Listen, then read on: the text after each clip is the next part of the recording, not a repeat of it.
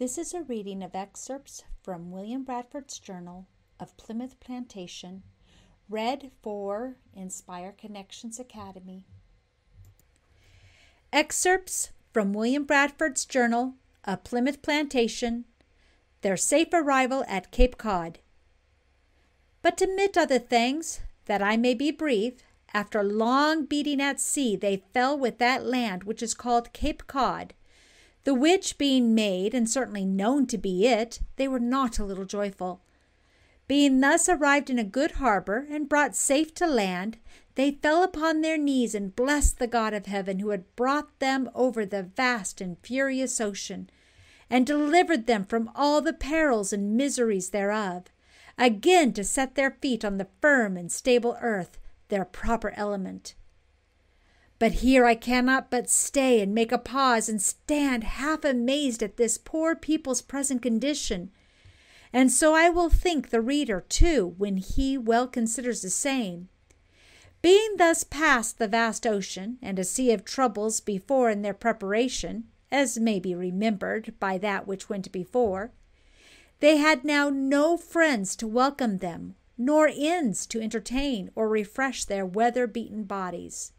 No houses, or much less town to repair to seek for succor. It is recorded in Scripture as a mercy to the apostle and his shipwrecked company, that the barbarians showed them no small kindness in refreshing them. But these savage barbarians, when they met with them, as after will appear, were readier to fill their sides full of arrows than otherwise. And for the season it was winter, and they that know the winters of that country know them to be sharp and violent and subject to cruel and fierce storms, dangerous to travel to known places, much more to search an unknown coast. Besides, what could they see but a hideous and desolate wilderness, full of wild beasts and wild men, and what multitudes there might be of them they could not know. Neither could they, as it were, go up to the top of Pisgah to view from this wilderness a more goodly country to feed their hopes. For which way soever they turned their eyes, say upward to the heavens, they could have little solace or content in respect of any outward objects. For summer being done, all stands upon them which with a weather-beaten face and a whole country full of woods and thickets represented a wild and savage hue. If they looked behind them, there was the mighty ocean which they had passed, and was now as a main bar and gulf to separate them from all the civil parts of the world. The first encounter. Being thus arrived at Cape Cod, the 11th of November, and necessity calling them to look out a place for habitation, as well as the master and mariner's importunity, they having brought a large shallop with them out of England, stowed in quarters in the ships, they now got her out and set their carpenters to work to trim her up. But being much bruised and shattered in the ship with foul weather, they saw she would be long in mending. After this, the shallop being got ready, they set out again for the better discovery of this place, and the master of the ship desired to go himself. So there went some 30 men, but found it to be no harbor for ships, but only for boats. There was also found 2 of the Indians' houses covered with mats, and sundry of their implements in them. But the people were run away, and could not be seen. Also there was found more of their corn, of their beans, and of various colors, and corn and beans they brought away, purposing to give the Indians full satisfaction when they should meet with any of them, as, about some 6 months afterwards, they did, to their good content.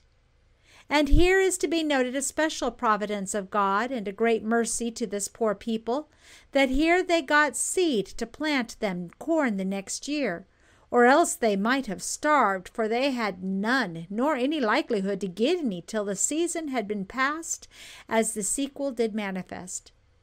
Neither is it likely they had had this, if the voyage had not been made, for the ground was now all covered with snow and hard frozen. But the Lord is never wanting unto his in their greatest needs. He let his holy name have all the praise. The month of November being spent in these affairs, and much foul weather falling in, the 6th of December they sent out their shallop again with 10 of their principal men and some seamen upon further discovery, intending to circulate that deep bay of Cape Cod. The weather was very cold, and it froze so hard as the spray of the sea lighting on their coats, they were as if they had been glazed. The next night they landed and made them a barricado, as usually they did every night, with logs, stakes, and thick pine boughs, the height of a man, leaving it open to leeward, partly to shelter them from the cold and wind, making their fire in the middle and lying round about it, and partly to defend them from any sudden assaults of the savages, if they should surround them. So being very weary, they betook them to rest. But about midnight they heard a hideous and great cry, and their sentinel called, "Arm! Arm!" So they bestirred them and stood to their arms and shot off a couple of muskets, and then the noise ceased. They concluded it was a company of wolves or such like wild beasts, for one of the seamen told them he had often heard of such noise in Newfoundland. So they rested till about 5 of the clock in the morning, for the tide, and their purpose to go from thence made them stirring betimes. So after prayer they prepared for breakfast, and it being day dawning, it was thought best to be carrying things down to the boat. But some said it was not best to carry the arms down. Others said that they would be the readier, for they had lapped them up in their coats from the dew. But some 3 or 4 would not carry theirs till they went themselves. Yet as it fell out, the water being not high enough, they laid them down on the bank side and came up to breakfast.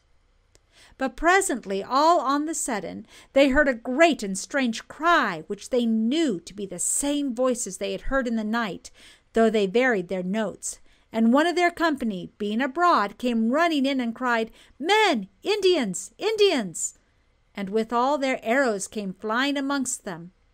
Their men ran with all speed to recover their arms, as by the good providence of God they did. In the meantime, of those that were ready, 2 muskets were discharged at them, and 2 more stood ready in the entrance of their rendezvous, but were commanded not to shoot till they could take full aim at them. And the other 2 charged again with all speed, for they were only 4 had arms there, and defended the barricado, which was first assaulted. The cry of the Indians was dreadful, especially when they saw the men ran out of the rendezvous toward the shallop to recover their arms. The Indians wheeling about upon them, but some running out with coats of mail on and cutlasses in their hands, they soon got their arms and let fly amongst them and quickly stopped their violence. Thus it pleased God to vanquish their enemies and give them deliverance, and by his special providence so to dispose that not any one of them were either hurt or hit, though their arrows came close by them and on every side of them, and sundry of their coats, which hung up on the barricado, were shot through and through. Afterwards they gave God solemn thanks and praise for their deliverance, and gathered up a bundle of their arrows and set them into England afterward by the master of the ship, and called that place the first encounter. The starving time. But that which was most sad and lamentable was, that in 2 or 3 months' time half of their company died, especially in January and February, being the depth of winter, and wanting houses and other comforts, being infected with the scurvy and other diseases which this long voyage and its inaccommodate conditions had brought upon them. So as there died some 2 or 3 of a day in the foresaid time, that of 100 and odd persons, scarcely 50 remained. And of these, in the time of most distress, there was but 6 or 7 persons who, to their great accommodations, be it spoken, spared no pains night nor day, but with the abundance of toil and hazard of their own health, fetched them wood, made them fires, dressed them meat, made their beds, washed their loathsome clothes, clothed and unclothed them. In a word, did all the homely and necessary offices for them which dainty and queasy stomachs cannot endure to hear named, and all this willingly and cheerfully, without any grudging in the least, showing herein their true love unto their friends and brethren, a rare example and worthy to be remembered. 2 of these 7 were Mr. William Brewster, their reverend elder, and Miles Standish, their captain and military commander, unto whom myself and many others were much beholden in our low and sick condition. And yet the Lord so upheld these persons as in the general calamity, they were not at all infected either with sickness or lameness. Indian relations. All this while the Indians came skulking about them, and would sometimes show themselves aloof off, but when any approached near them, they would run away, and once they stole away their tools where they had been at work and were gone into dinner. But about the 16th of March, a certain Indian came boldly amongst them and spoke to them in broken English, which they could well understand, but marveled at it. At length they understood by discourse with him that he was not of these parts, but belonged to the eastern parts, where some English ships came to fish, with whom he was acquainted, and could name sundry of them by their names, amongst whom he had got his language. He became profitable to them in acquainting them with many things concerning the state of the country in the east parts where he lived, which was afterwards profitable unto them, as also of the people here, of their names, number, and strength, of their situation and distance from this place, and who was chief amongst them. His name was Samoset. He told them also of another Indian, whose name was Squanto, a native of this place, who had been in England and could speak better English than himself. Being after some time of entertainment and gifts dismissed, a while after he came again, and 5 more with him. And they brought again all the tools that were stolen away before, and made way for the coming of their great Sachem, called Massasoit, who, after 4 or 5 days after, came with the chief of his friends and other attendants, with the aforesaid Squanto, with whom, after friendly entertainment and some gifts given him, they made a peace with him, which hath now continued this 24 years, in these terms: 1. That neither he nor any of his should injure or do hurt to any of their people. 2. That if any of his did hurt any of theirs, he should send the offender that they might punish him. 3. That if anything were taken away from any of theirs, he should cause it to be restored, and they should do the like to his.